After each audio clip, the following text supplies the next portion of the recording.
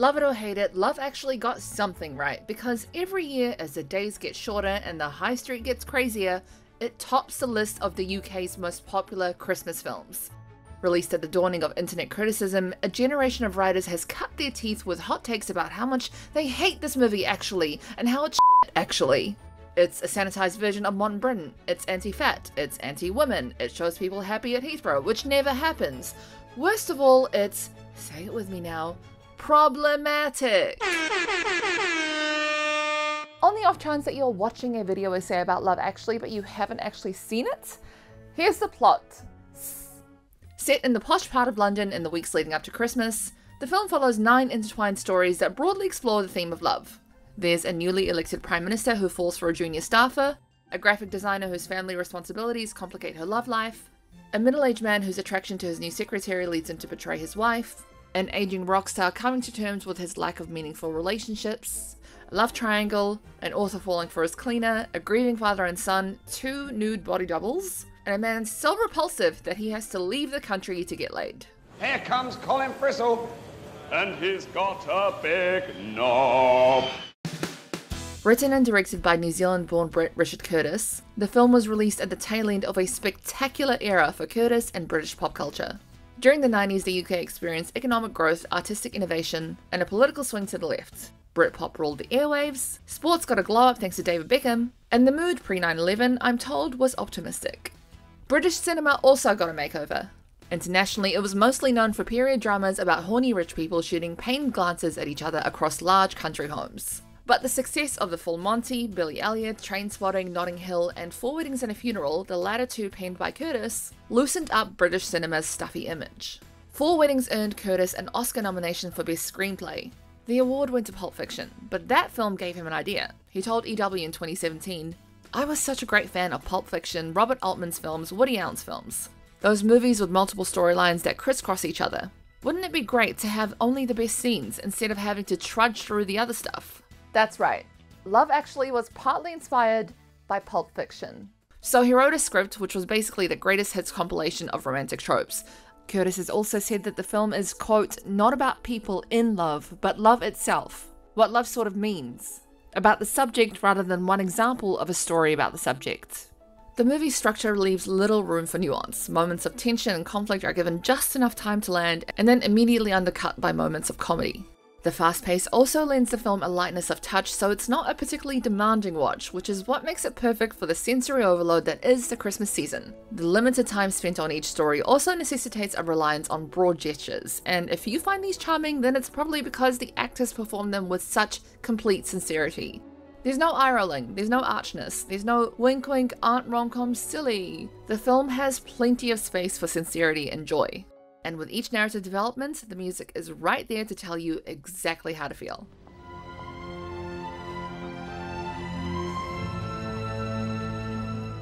The scenarios in this film are heightened and ridiculous, but the sentiments expressed are familiar to anyone who's ever had a crush. With a star-studded cast, a soundtrack stuffed with hits, and not a single trace of cynicism or pretension, Love Actually opened in UK cinemas in November 2003 to mixed reviews but solid box office.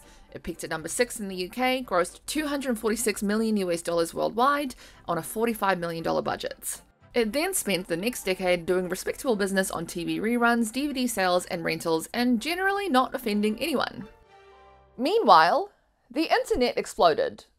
In the mid-2000s, the price of broadband began to fall. Facebook, YouTube, Twitter, and Instagram all launched, and the internet went from being something that you accessed only at school or at work via slow, dial-up internet connections to being contained in the palm of your hand. One of the many results of this growth was the emergence of the attention economy and the emergence of a style of journalism that I like to call BuzzFeed voice. You know it.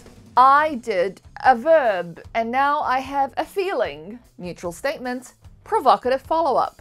Print media was dying, and digital media companies discovered that they could make bank with something called a viral hit. One way that seemed to work really well was taking something innocuous from the recent past that a lot of people have an emotional connection to and telling them that they were wrong to like it. The internet also opened the door for conversations about pop culture that are important and constructive, and it's also given opportunities to a more diverse range of critics, writers, and creatives. But it also created an environment that rewards provocation, and starting in the 2010s, Nuance often lost out to hyperbole in the search for viral hits. In 2013, feminist website Jezebel hit the motherlode with this. An article by American writer, comedian, and activist Lindy West headlined, "I rewatched Love Actually and am here to ruin it for all of you." Neutral statement, provocative follow-up. The article detailed the many strong reactions that Lindy had while rewatching Love Actually, and it also launched the I Hate Love Actually industrial complex. The tone of this article and much of the internet of the 2010s can best be described as hyperbolic rage. We open in a f***ing airport. A f***ing airport! Of course, Love Actually, the apex of cynically vacant, faux-emotional, cash-grab, garbage cinema, would hang its big metaphor on the bleak, empathy-stripped cathedral of turgid bureaucracy known as the airport. She's not wrong. The movie opens with a reference to 9/11 that, even 20 years later, hits like nails on a chalkboard. She makes a lot of very valid criticisms, pointing out the film's unnecessary fat jokes, the female character's lack of agency, the anachronism of having a Portuguese-speaking village in France. Lindy West is a talented writer, and the article is searing and hilarious, and I'm pretty sure it's satire. It went viral, and much like the film it's about, inspired 1,000 imitators with diminishing returns. Every single Christmas. A lot of them focus on things that Love Actually can genuinely be criticized for. The lack of racial diversity in London, no less. The focus on male desire, the absence of any queer relationships. Curtis himself admitted in 2022 that the lack of diversity now makes him feel uncomfortable. But I'm not sure that the film's reputation as a saccharine fantasy or an endorsement of toxic behavior is entirely warranted. For one thing, the film doesn't shy away from the painful side effects of love. We see a father and son reconnecting after a tragic death. An aging boomer rock star learning to let himself be open and vulnerable. Emma Thompson crying in her bedroom because, although she has everything she could possibly need or want, her lovely life is about to fall apart. Even the storyline, which I think is the weakest, Colin the sex tourist, is just about palatable because it is so clearly a satire of the idea that Americans automatically find Britishness charming and quirky. What do you call that? Bottle. Bottle! An idea popularized by Richard Curtis films. I feel like these articles say more about the internet's tendency to cannibalize its greatest hits than it does about the quality of the actual film. It's totally fine to not like Love Actually. No one's forcing you. You don't have to like anything. The film contains 9 stories and not all of them are gonna land. I personally struggle with the scene where the fake British PM is telling fake George Bush that their country's relationship had become, quote, a bad one, because it reminds me of the time that the real British PM didn't do that, and then thousands of people in the country where I'm from were killed and displaced. You might feel strongly about a different scene. That's fine. But the genius of this film is that there's not enough time to linger on anything that's particularly objectionable. One minute, I'm being triggered by fake Tony Blair. The next, I'm gritting my teeth as I watch Emma Thompson gleefully unwrap a Pandora's box on her marriage. The pacing definitely works in the film's favor, and is probably why its most widely imitated and controversial scenes kinda works. Listen, the way that this guy goes about finding closure is definitely creepy. But the scene works because in this jam-packed Christmas stocking of a film, we don't see enough of Peter and Juliet's relationship to form an attachment to them as a couple, so the betrayal isn't foregrounded. Am I basically saying that this scene and this film as a whole works if you don't think too hard about it?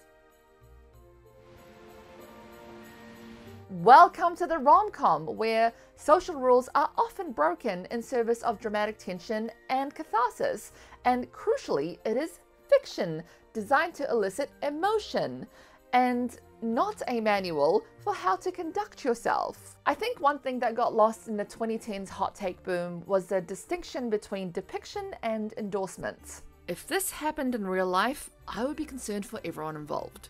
But watching it from the comfort of my living room, within the confines of a 3-act structure and with a glass of wine, I won't lie, it's kinda hot. The annual takedowns don't seem to have affected Love Actually's popularity, and after 20 years, I think we can safely call it a Christmas classic.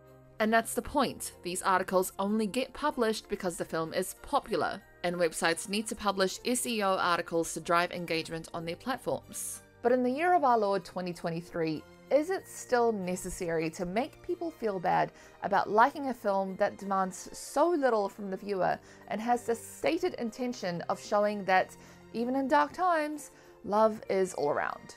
Are we so suspicious of earnestness that the only acceptable public response to a Christmas-themed movie about love is that it's bad, actually? I hope not. I'm not saying that the film is beyond reproach, but I do think that there needs to be more space to appreciate film, TV, and music, especially those that were made in the past, and discuss their shortcomings without dismissing the work and its fan base entirely. So, as Love Actually turns 20, I'm hoping that we can retire the lazy, bad faith criticism that was born out of the 2010s, make a little room for nuance, and let people enjoy a film that has love as an impetus and Christmas as a unifying theme. Let this be the start of a new era.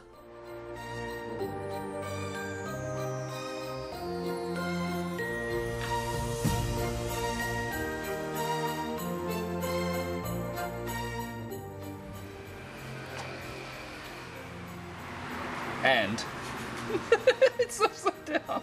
No! No! No, stop! And